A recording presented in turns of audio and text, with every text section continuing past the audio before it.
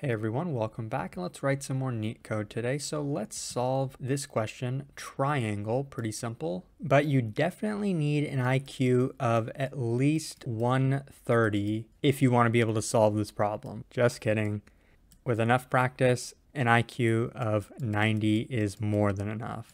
And don't forget to like the video, it supports the channel a lot. So this is presented as a pretty simple problem. We're given a triangle array and we want to return the minimum path sum from the top to the bottom. So what is a triangle array? It's a nested array, right? So we have one array, a second array, a third array, and a fourth array. And they tell us that the minimum path sum from top to bottom is 11. We have a 2 as the first one, a 3 from the second one, a 5 from the third one, and a 1 from the last one. So that's the minimum path sum when we're going from the top to the bottom. But this is a nested array. How do we even visualize that? So this is what we're given, right?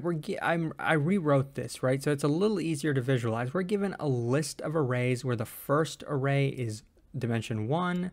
This one has 2 elements, this has 3 elements, and this has 4 elements. But even this, we can redraw this to make it a lot easier to understand. Since we're looking for the minimum path sum, why not draw this similar to a tree? So I redrew this as a tree of some kind, right? Like we can see that for 2, it has a pointer to both of these children, right? Like both of the nodes at the lower level. But it's not a true like binary search tree, right? Like look, 3 has access to 6 and 5, but 4 also has access to the 5. Why did we do it like this? Why did I draw it like this? Well, when you look in the instructions, they say for each step, right, we're trying to get the minimum path sum from top to bottom, and they say for each step we take, you can only move to an adjacent number on the row below. So any adjacent number. So while this is similar to a tree, it's not exactly equal to a binary search tree, but it's similar enough that we can use that to our advantage. So we know from the example that from starting here that this is the minimum path sum from top to bottom. And the sum happens to be 11. But how can we find it? Well, one way is recursively, right? We know we have to include 2, but am I going to go left or am I going to go right? Even though 3 is smaller, it's not necessarily true that this is going to guarantee the smallest path. Because what if we have a 4 here, but what if this was a 0 and this was a 0? In that case, we would have this as the minimum path. So one way to do this is recursively, right? Like depth first search first, find the minimum path sum from here and the minimum path sum from here, right? Subproblem territory. We know for 3, we can more easily do that subproblem, right? Like, so now from 3, we're gonna do the exact same thing. Recursively, we're gonna do a subproblem, right? So now I want to know what's the minimum path sum containing the 6 and the minimum path sum containing the 5. And so we can repeat that recursively, continue to do subproblems until we get to the base case. So for 3, I want to know what's the minimum path sum I can get for each of its children. So for 6 and 5, what's the minimum path sum we can get? And we see that 6 is not done yet. It has a couple children of its own. So we got to repeat that process. What's the minimum path sum for 4 and for 1? Now, finally, we get to the base case. It has no children, right? So we can consider its children to essentially be 0. So then what's the minimum path sum for 4? It's just 4. This is the base case.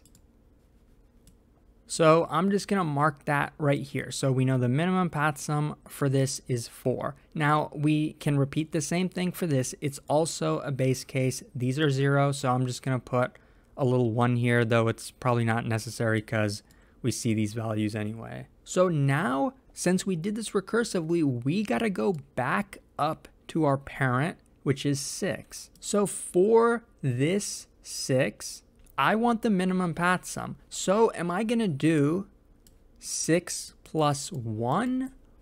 Or am I going to do 6 plus 4? Clearly, this one is smaller, so we're going to say the minimum path sum for 6 is 7. So I'm going to mark that right here. We know that the minimum path sum for this 6 is 7. And we're going to repeat, we're going to go back up to our parent 3.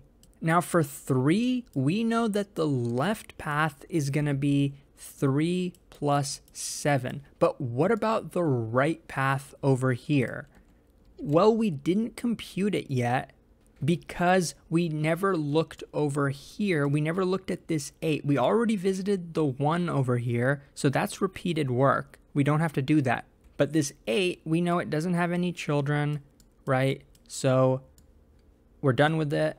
We can mark it as an 8. It's a base case. And then when we go back up to this 5, we can see clearly that the minimum path is 5 plus 1, not 5 plus 8. So next to this, I'm going to mark the minimum path as 6. So it's getting a little messy, but I hope it's still a little bit readable. So remember what we were trying to do, right? This 3 plus 7 comes from here. That's one of our choices. The other choice we have is clearly a 3 plus 6 now, right? So which of these is smaller? Clearly the bottom, clearly this one, right?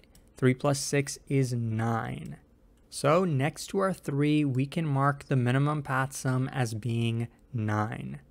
Now we can finally go back up to our root node. We can go up to the 2. And now we want to know what's the minimum path sum of this starting at this 2, because that's what we were trying to get originally, right? So we have one choice. If we go left, the minimum path sum is going to be 2 plus 9. But what about the right choice? Now, I can show you how to, we can repeat the process that we just did over here, but we know that the solution is on the left side, but just for visual purposes, it's obvious looking at the picture, the minimum path sum from this 4 would be going down here to 5 and 6, which is going to be 10. So our choice is 2 plus 9 or 2 plus 10. We know 2 plus 9 is 11, which is smaller. So this is our minimum path sum. So we just did it recursively, but is there an easier way to do it? We know that the base case for all of these is they have children as 0, basically, right? So let's actually do the dynamic programming solution. Let's start at the bottom and work our way up. So for 4, I know the minimum path sum is 4. For 1, it's 1. For 8, it's 8. For 3, it's 3. Now let's work our way up. So at 6, all I have to do is take the minimum of my 2 children, right? So compare 4 and 1. I know that 4 is greater than 1, right? 4 is greater than 1. So we want the smaller element. So we do 6 plus 1 is 7. Let's repeat that for 5. So I have 2 children, 1 and 8. I know that 8 is greater than 1. So I'm going to do 5 plus 1, which is 6. And last but not least, in this row, we're going to look at 4. We know 8 is greater than 3. So we're going to do 4 plus 3, which is 7. So now let's work our way up to the next row. We want to look at 3. What's the minimum path sum with 3? Well, 7 is greater than 6, right? So we want 6. We're going to do 3 plus 6 is 9. Repeat that for 4. We see that 7, we have a 7 on the right, we have a 6 on the left. 6 is smaller, we're going to do 4 plus 6, which is 10. And now we get to 2. The left is 9, right is 10. We're going to do 2 plus 9 is 11. So our solution is 11. So that's the dynamic programming algorithm. The main thing to notice about the dynamic programming solution is that for this row, we only need the bottom row, which is only zeros, right?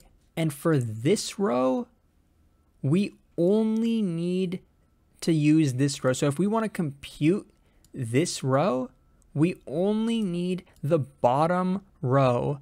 Similarly, if we want to compute the second row, we only need to use this row. And then to compute the last one, we only need this row. So we only need to save one row at a time. So that tells us that the memory complexity is going to be big O of n, where n is the number of rows that we have in our input. Now the time complexity, I think, is roughly O(n) squared, because that's roughly the number of elements that we have in our input. So the code is actually even simpler than you might expect because we're doing the dynamic programming solution. So I'm going to have DP, this is like the bottom row that we're going to keep track of. Remember, we only need to keep track of one row and we're going to fill it with zeros. Now, how long is it going to be? It's going to be the length of the bottom row plus 1.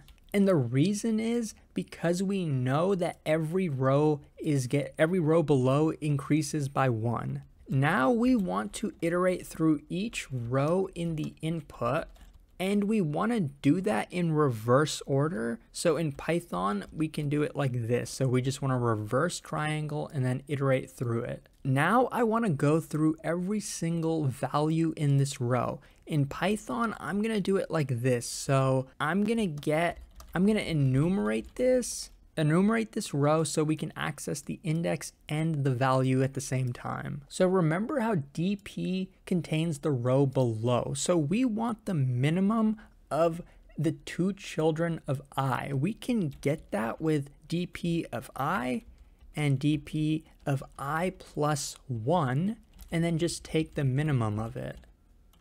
So we want to take the minimum of the children and then add that to n, which is the value that we're looking at right now.